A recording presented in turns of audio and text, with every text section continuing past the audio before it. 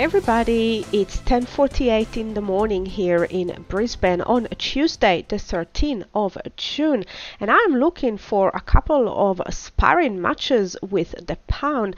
Now there are big economic news coming out of the UK today, so that will be climate count change, and also later in the day from the US we're going to get CPI, so they do have tendency of moving the market. So let's have a look. I've got a couple of the pairs that I'm interested in for long the pound and a couple for a short, so kind of like hedging around depending of the movement in the market.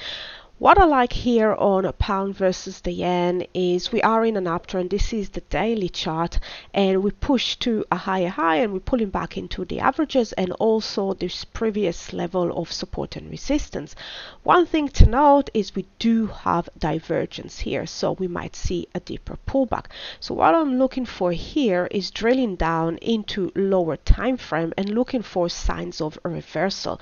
Could potentially reverse around this area and try to attack higher, but I'm not looking for a big move here. I'm looking for a push toward this area, so in and around the 175. So a quick move, a quick spar over here. If we'll take a look at the higher time frame, the weekly and the monthly, we can see that they're quite overextended. Now I marked another level here, and that is around the 172.60, and I'm also interested in higher time frame pullback into that area. So let's quick look at the monthly, and we can see monthly is in an uptrend, very overextended. It will be quite nice to get a pullback and release some of this strong buying pressure. So to summarize, on pound versus the yen, either a quick move toward this blue line of mine. If I get a nice reversal at this area, I'm watching it. It could happen in the next couple of hours. Otherwise, potential pullback into the green line and then look for potential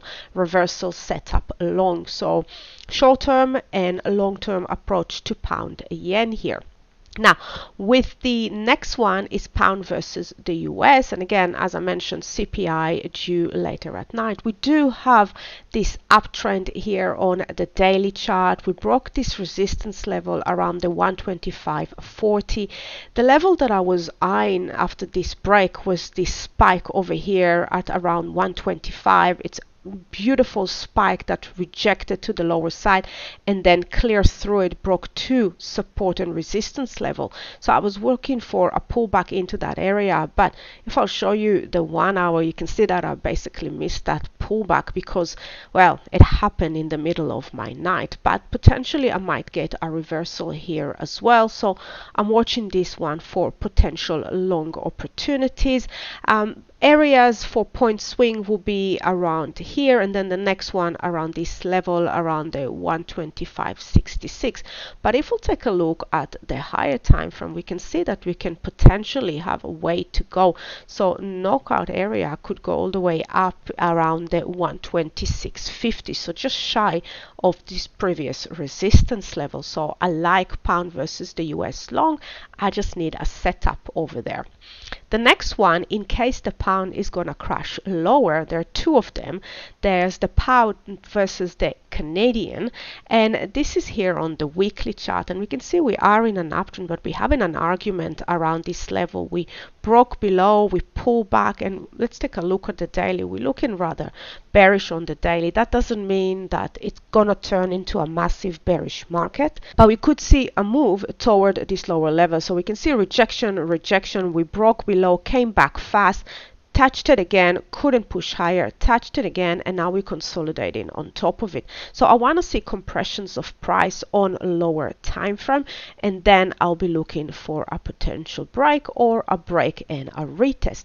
Now if we'll take a look at what happened around this area, you can see that this was the breakout level that pushed to a higher high. So I'll be careful from that area. Potential, you can see that on the 4 hours, so potential knockout around this area. A little bit above it, that's the 166.50 to 60 area. So that's pound versus the Canadian. The next one is pound versus the Kiwi. Now the Kiwi has been sold off quite heavily, so it looks like we're just balancing things out. And as we can see, this is the level. I love this level. I like this one more than the pound versus the Canadian for a short, simply because there's a bit more room to move here before we kind of come into first line of defense here. So I like this area, and also you can see 2.04 round number. There's a lot of nice thing going on around here. So from this area where the sellers pushed to a lower low, we consolidated underneath, pushed to a higher high, came back a higher low, but couldn't go higher. So now we've got lower high here and currently equal low. So again, looking for compressions of price on the lower time frame.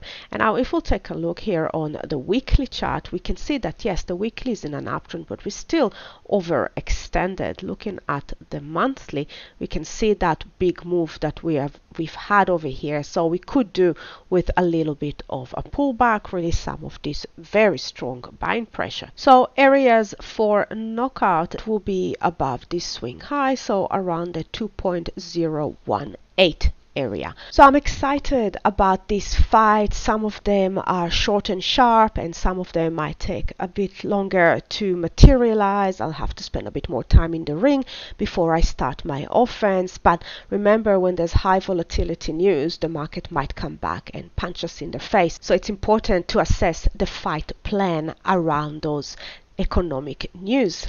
Happy knockouts, everyone. Bye for now.